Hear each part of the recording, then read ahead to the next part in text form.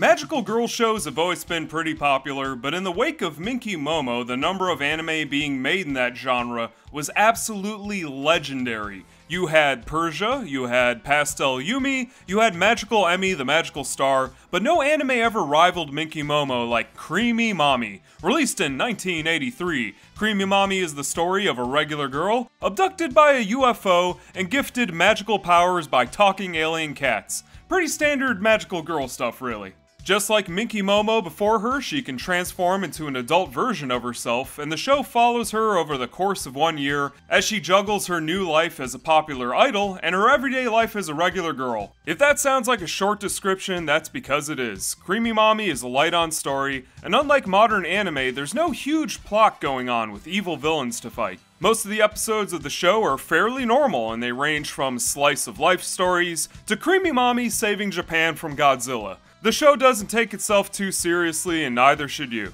Much like Cypher, this series also got a couple of music videos, and MTV was at the height of its popularity at the time, so this was a lot more common than you would think. It's distinctly 1980s from its floating neon triangles to its aesthetic ending theme. And just in case you were wondering what the name of the show is, her family runs a crepe business called the Creamy Crepe. That's where the name Creamy Mami comes from. Much like Minky Momo before her, Creamy Mami was an absolute media blitz from every single direction that you could think of. Except this time, they cranked all of that up to 11 by pushing idol records like never before. Relatively unknown at the time, Takako Ohta voiced the main character, sung all of her own songs, and her show did so well, she eventually released 26 albums. So yeah, this business plan worked out for pretty much everybody involved. She sold so many records that almost every show in this genre started copying what Creamy Mami did left and right, and you can see the influence that it had on modern anime even today. It even started to leak into live-action TV shows, and every once in a while you would have a show where an idol fights ninjas with rocket launchers just so they could sell more records. It got to a point where they started crossing over all of these magical girl shows for a number of OVAs just because there were so many of them, one of which has Pastel Yumi, Creamy Mami, Persia, and Magical Emmy, the Magical Star, all fighting a giant tentacle monster in outer space. You know, it's probably better that you don't look that one up, but I swear, it's 100% true. None of that was enough though. The people wanted more. It wasn't enough that they had Creamy Mami fight a tentacle monster on the f***ing moon. Or that she teamed up with Minky Momo and wrecked an entire city. Not even the Creamy Mami board game could sate their hunger for more episodes of this show. Even though the show ended up having over 50 episodes, the fans decided, to hell with all that, we'll just make our own damn anime, with blackjack and robots. So with nothing better to do, the fans drafted up a realistic, down-to-earth show that was completely off the wall and swarming with magic robots. Developed from the ground up as a series of fan comics, Pony Metal U-Gaim, yes, that is the name of the spin-off, was sold during fan conventions, and ended up being pretty popular as far as unofficial mecha spin-offs go. Each volume would be filled with fan letters, fan art, and stories about this crazy mecha version of a magical girl show that everybody at the time wishes was a real thing. They even started selling custom garage kits at conventions based on this spin-off. And just to catch you guys up, garage kits were unofficial resin statues that you would hand sculpt, oftentimes in your garage. And their popularity spread far and wide due to their ease of use and how cheap they were to make. They didn't always look all that good, but Pony Metal U-Gaim was no exception. Now you would think turning an anime character into a robot was a once-in-a-lifetime thing, but Japanese anime fans were nuts. They did this all the time.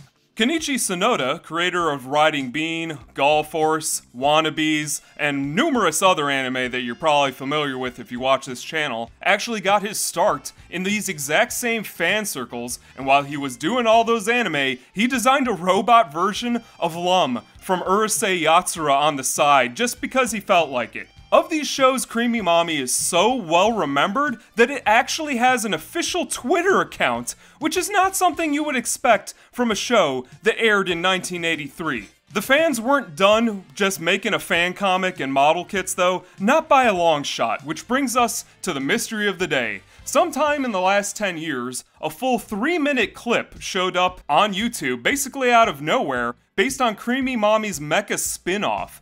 But unlike Doozy Bots, the American version of Gundam, where they wanted to turn a kid in a wheelchair into the only Gundam without any legs, this was never meant to be a TV show, and it was never meant to be a movie, and it was never meant to be an OVA for that matter. And with all that out of the way, what does that leave us with? What was this? What are we looking at? Most places say that this was a pitch for an unmade TV show, but when you think about that just like really hard for a few minutes, that really makes absolutely no sense. Let's start with the name for one. Pony Metal U-Gaim. What does that even mean? What even is that? Well, anime fans in the 1980s actually made a t-shirt out of this mecha spin-off, and according to them, it stands for General Answeable Intelligent Machine. So she's kind of a robot. Kinda. In general. The anime Heavy Metal L-Gaim came out a few years prior, so they just changed the word heavy to pony, and then they swapped out one letter and they called it a day. Some people say that this is supposed to be a crossover between the two shows, but not even in the 1980s would somebody try to combine a mecha show with an unrelated magical girl show and then try to sell that idea to a rival company. The company Pierrot owned Creamy Mami and Sunrise owned L-Gaim, so if they tried, they would have been sued into the ground so fast their heads would spin.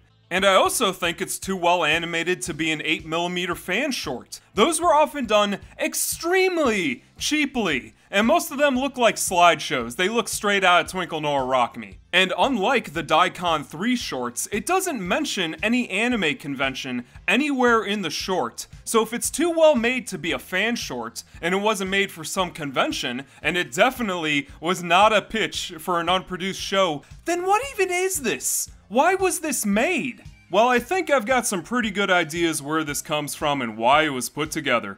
In one of the volumes of the fan manga, there is an entire chapter that lays out a story for the Creamy Mami mecha spin-off, and why is this an important thing? Well, on the very last page of that manga is a message with the tagline in plain English, "To be continue, computer version." Aha! Now we're getting somewhere. We got fan comics, we got model kits, and now we got this. That means that this manga is surprisingly a prequel to a video game. But if this entire manga chapter was made just to advertise some game, then where is it? Up until now, there has been almost no supporting evidence to prove that this existed. But recently, someone uncovered some proof. What you're looking at are the only known photos of Creamy Mami's mecha spin-off on the MSX2 computer. Info on this game is so unknown that it doesn't even have an article on the Lost Media Wiki. That is how undocumented this video game is. But how do we even know that this is connected to the anime, right? Well, in one of the screenshots you can see this red fighter pilot character, and guess who shows up for a couple of seconds in the short? That's right, same character, bam, confirmed. So if there was any doubt that this was a promotional short and not a pilot for some kind of weird mecha spin-off, well now you know. The whole thing was paid for by ASCII, and an electronics company that teamed up with Microsoft to release the MSX computer series in Japan, and before the MSX came along, Japan was this lawless wasteland, where every company just kind of made their own computers, and none of them had any sort of compatibility with one another. Then Bill Gates comes along and he goes, well, why can't we just make one standard computer? You know, like a regular computer, and that way no matter which one you buy, they all kind of work with each other. Makes perfect sense now, right? But this was a brand new idea at the time, and it worked. The MSX sold over 1 million units. But why did the game get cancelled if these Japanese computers sold so well then, right? Japanese games got cancelled all the time, and many factors, both domestic and international, likely played a large part in it getting cancelled. Also, they spent all their money on a giant dinosaur statue. Let me tell you about the MSX Dinosaur Park. You're gonna love this. On December 1st, 1985, to celebrate their 1 millionth unit sold, the people at MSX made an incredibly bold decision. Really good stuff going on over there in the 80s. Right in the middle of Tokyo, they built a giant $1 million life-size Brontosaurus smack dab in the middle of the city. What do dinosaurs have to do with Japanese computers? Who cares? Giant dinosaur. Also, they made it roar every couple of minutes to really scare the ever-living life out of children. Most people say that this never happened and that it was just some fever dream by some person who still has nightmares about dinosaurs to this very day. But nope, this really happened. It was real. I've confirmed it. Unfortunately, there is zero footage of this event. And the only proof that it even exists is this article from a Japanese magazine. But can you imagine this? They actually commissioned the Godzilla people to build this thing, and at the time, it cost them a record 150 million yen. Yeah, adjusted for inflation, that's $1,646,243.90 US cents. That does not even count the cost of the event. That's just the statue. Bill Gates was reportedly so upset with this totally badass misuse of money that they scaled back all MSX development the following year. So that probably explains why the video game got cancelled. But what about the manga? Well, the final episode of Creamy Mami came out in 1984, and interest in the series just kind of started to fade after that. Anime fans had other crazy ideas for things they wanted to do. As an example, they made a magical girl manga called Blaster Mari, where they introduced a magical girl into the Gundam universe for God knows what reason. The final volume of Creamy Mami's spin-off would be released in 1988, closing out this crazy fan series with a text-only light novel as a thank you to all the Creamy Mami fans out there. And as for where that short comes from, it just kind of showed up on YouTube one day, but I think I've got an answer that you guys are gonna like. You guys know Studio Gainax, right? The Gunbuster, the Evangelion people. Well, before they were Gainax, they teamed up with a company called General Products that helped them fund their Daikon shorts. And out of that store, they had a catalog that has an advertisement for this very 3-minute anime VHS tape. We are talking the store where Prototype Gainax sold their merchandise here, so I strongly suspect that they sold almost no copies of this thing. I've never even seen an image of the box, let alone see one of these go up for auction, so who knows what it's worth? I have no idea. That's not all though. If the article that I'm looking at is true, a lot of extremely important people got their start working on this 3-minute clip. One of which includes Hiroshi Osaka, who was co-founder of Studio Bones. Fullmetal Alchemist? Escaflowne? You ever hear of Mob Psycho? None of those would exist without Creamy Mami. You can trace back every one of those TV series to a bunch of otaku who just wanted to turn a magical girl into a robot for some reason. So if someone ever tells you magical girl shows aren't important, well, you know, don't tell them because they won't care. But you'll know it's important, so that's really what counts, right? Now hang on, am I saying they actually animated a 3-minute anime, got some of the top talent in the industry to do it, wrote an entire backstory for this game, drew up a fan manga explaining the story, and at the time that they were doing all of this, the game that they were promoting wasn't even finished? Yes, that's exactly what I'm saying, and when people say Japan had too much money in the 1980s, this is exactly what they're talking about. They had $1 million dinosaur money, so there you go. Now if we could just figure out how doozy bots was a thing, I think I'll be able to sleep a little bit better at night. You'll love the doozy bots! Here comes the doozy bots.